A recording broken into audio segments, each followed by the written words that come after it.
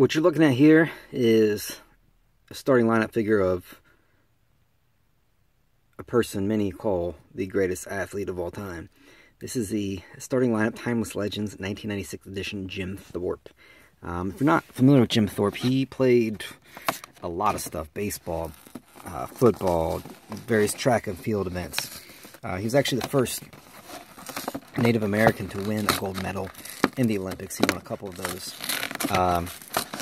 There's kind of some controversy around that because they were taken from him because he had been paid a couple times or something like that from a sort of semi-professional team, and there was an amateur rule at the time at the Olympics. But something like 30 years later, the International Olympic Committee gave him his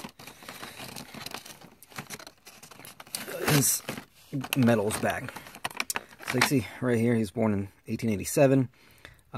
He got it in the decathlon and pentathlon in the 1912 Olympic Games in Stockholm, Sweden. He played baseball.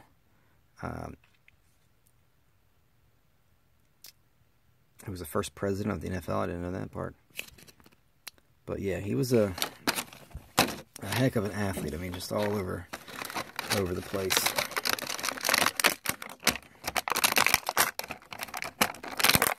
Also representing, again, indigenous people and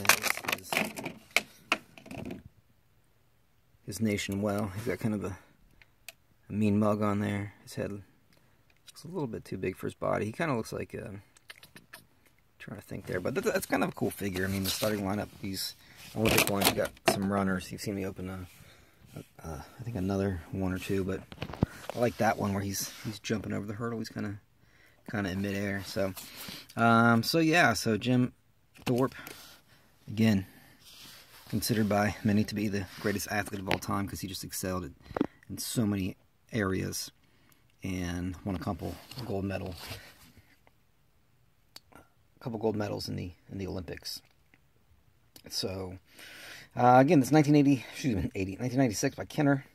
At that point, they're actually owned by Hasbro, because you can see here they're in Pawtucket, Rhode Island.